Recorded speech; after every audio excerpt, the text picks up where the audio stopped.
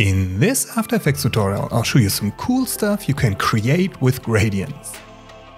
Hey everyone, my name is Manuel. And let's dive right in. There are mainly two gradient effects. The first one is the gradient ramp, which you can find under Effects and Generate. Let's add it to a solid. You can use it as linear or radial ramp. You can change the start and end of ramp positions and the colors, which is fantastic. It's only two colors though. There's a thing you need to know. Color gradients are always difficult on screens. You might have seen these ugly artifacts, which are called color banding or posterization. Why? Screens often can't display enough color depth, so they skip parts. The other reason is the compression or bit depth of your movie. So you might want to check the bit depth of your composition and increase it to at least 16-bit by holding Option or Alt and clicking on this field here. If you're going to render out a compressed movie, you should add some noise. Like 3 to 5% no color noise. This is called dithering. Noise breaks up the hard lines or bands. You can also add some ramp scatter in the gradient effect, that helps as well. The second effect is the 4-color gradient. I quickly adjust the colors into a dark purple blue color range. It has 4 color points that can be animated. You could animate the colors as well. Blend, higher values create more gradual transitions between colors. Jitter is like noise. Alright, let's animate it using some basic expressions to make it procedural. We add an expression to point 1 by clicking on the stopwatch while holding Alt or Option. Then we add wiggle to the expression field and in parentheses 0.5, 100. Which means the point wiggles 0.5 times per second, max 100 pixels, as you can see here. Let's copy the expression, add expressions to the other point properties, and paste the expressions to them. And if you press E twice, you can see all your expressions in the timeline. Right now, all color points behave the same. So let's change some of the numbers so that they behave more uniquely. Let's see. The first one is a bit too fast. Let's slow it down again. And let's adjust the starting positions of the color points. Awesome. Let's play around some more. We use the Effects and Presets window to add turbulent displays. Amount around 80, size quite small, around 10. And let's increase the complexity to 5. I'll quickly brighten one color to make it more visible. We created a more frosted or painted look. Let's duplicate the layer and set the blending mode of the layer to add. And the gradient suddenly is much brighter and shinier. One more thing. Let's duplicate the layer again. This time we change the color point positions. Then let's add one more effect. A transition, Venetian blinds. We increase the transition completion, the width, and change the direction. This easy, we made that animation much more interesting. Okay, let's say you have a radial gradient ramp and you want to animate the start, but you want to keep the distance to the endpoint. Let's open the gradient ramp property, simply link the end of ramp to the start of ramp. Both have the same position.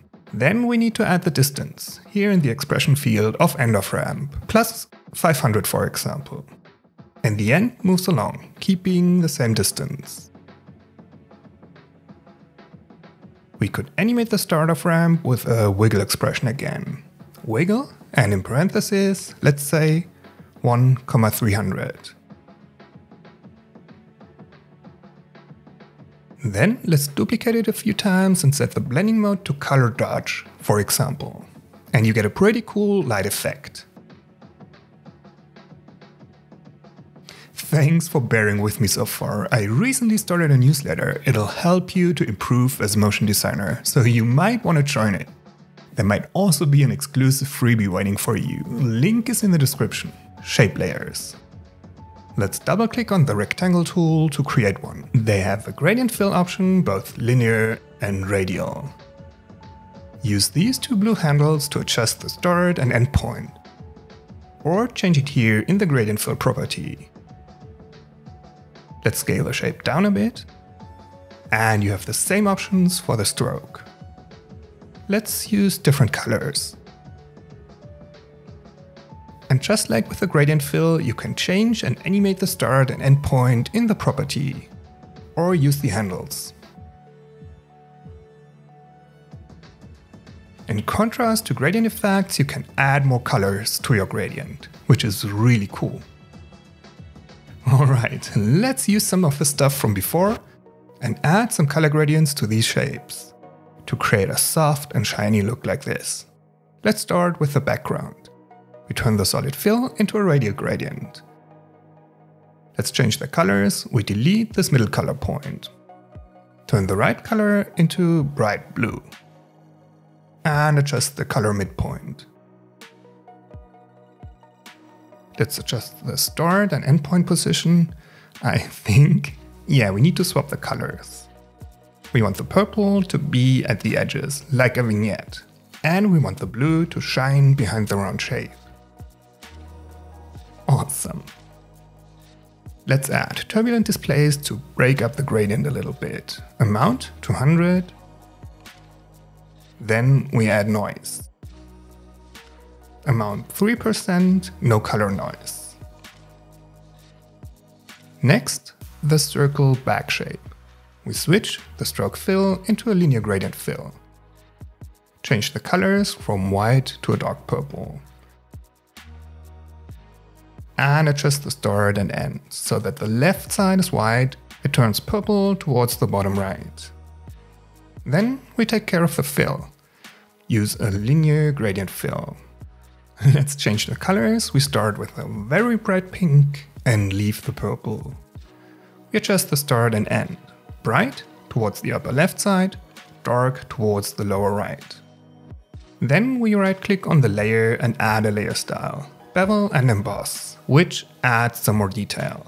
We open its property, size 250, soften 16, angle around 140 degrees, highlight color white, shadow color a dark purple. Here's the difference, it adds more volume to the shape. Then let's copy and paste the layer style to the other two circles in the front, as well as the gradient fill property. Paste them into the ellipse 1 group and delete the existing ones.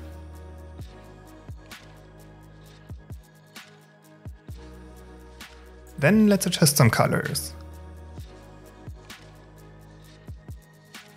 Same with the stroke property, we copy and paste it. Delete the existing ones, make sure the stroke is above the fill in the stacking order. To add more depth to the scene, we blur the shape in the background, like it is out of focus, by using a Gaussian blur effect. Blurriness around 12. The box is pretty easy. We change the solid fills into gradient fills.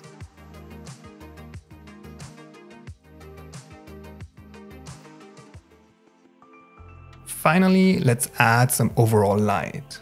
We add a new solid to the top. Color a very bright yellow. Then we grab the ellipse tool and add a mask. On the upper left half, where the light comes from. We open the mask property and add a mask feather. Awesome! To see how I animated the scene, make sure to check out the free project file. Subscribe to my newsletter for more content, links are in the description. On the left side, I've added some videos you might like. Thanks for watching this one, see you in the next one. Bye guys!